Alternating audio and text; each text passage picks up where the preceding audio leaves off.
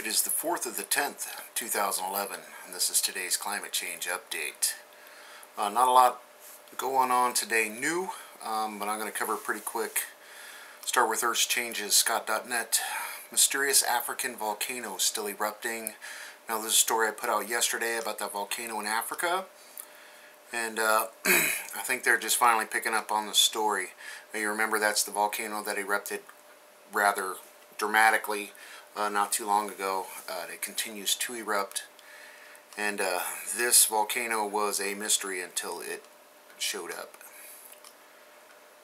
And they've got video footage emerges of deadly South African tornado, and you can remember they had a couple reports out of South Africa yesterday of tornadic activity.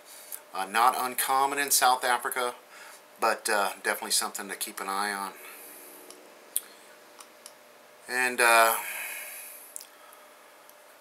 Tuvalu, the country of Tuvalu, which is a small set of islands just north of New Zealand, they're declaring a state of emergency as their fresh water are drying up.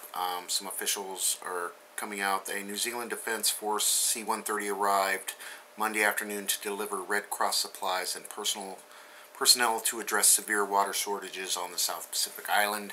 They're also talking about sending them some desalination systems so they can get some fresh potable water in a small country.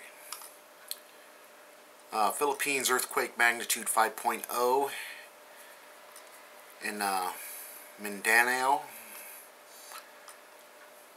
And Hurricane Ophelia wallops southeastern Newfoundland. And they had a state of emergency for a little while. It was declared for look like a few hours later. So a few hours that the storm brush up against there.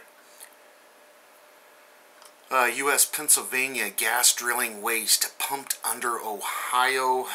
They're putting all this wastewater back in underground, and they're afraid that this is causing the quirky earthquakes going on in the region, let alone what's going on with the water table and the contamination to the water supply.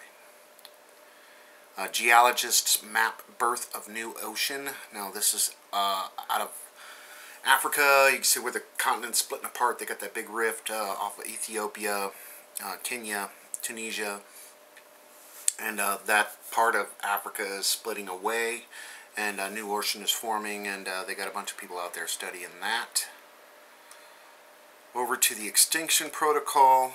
Hole in the ozone over northern hemisphere in 2011, largest ever seen. Now, a huge hole that appeared in the Earth's protective ozone layer above the Arctic Circle in 2011 was the largest recorded in the northern hemisphere. Though the sudden appearance of a hole was not due to man-made causes, I beg to differ.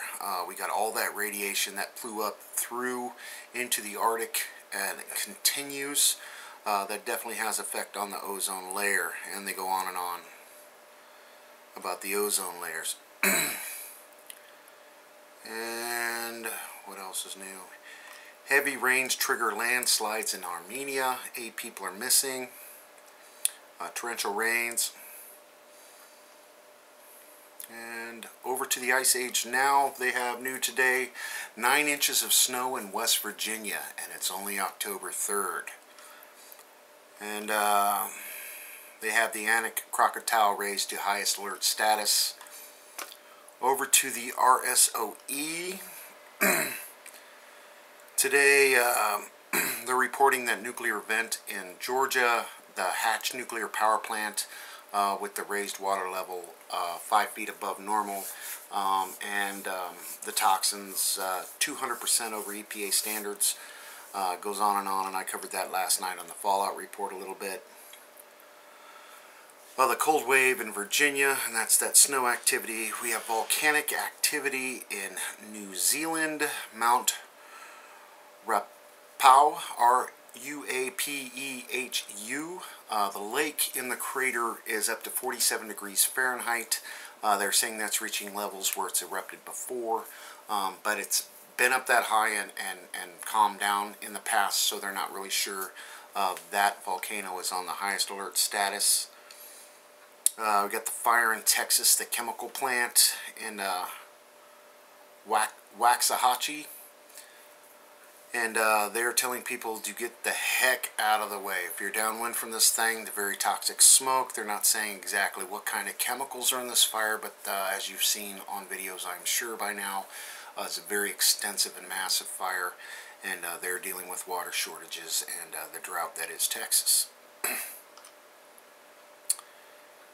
And that is about all I have for you climate change wise today. As a quick little report.